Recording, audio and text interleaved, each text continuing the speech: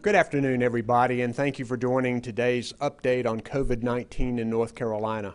As of today, we have 339,194 cases, 2,419 new cases reported since yesterday, 1,601 people in the hospital, and sadly, 5,039 people who've died. We've passed the grim benchmark of losing more than 5,000 North Carolinians to COVID-19. We hold each of them in our memories. They will not be forgotten. This Thanksgiving week, our state and the country are reporting record high case numbers and hospitalizations.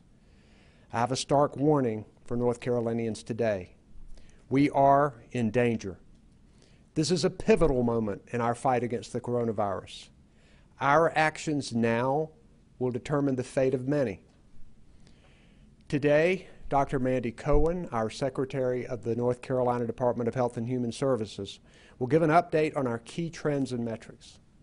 She'll also share an update on our county alert map. Unfortunately, the updates are dire.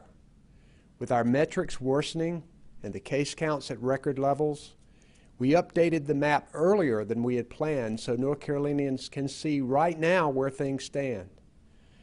This week, you'll see that 10 more counties have been designated as red, indicating critically high levels of community spread. We now have 20 red counties and 42 orange counties. This is deadly serious. We need communities and local governments all over the state, but especially in those red and orange hotspots, to work with us to enforce the strong safety rules we already have in place. With us today is Greensboro Mayor Nancy Vaughn, who will speak about what the city is doing to enforce our statewide executive order with civil penalties when businesses risk public health. But right now, I'd like to ask Dr. Mandy Cohen to present today's data and the updated county map. Dr. Cohen.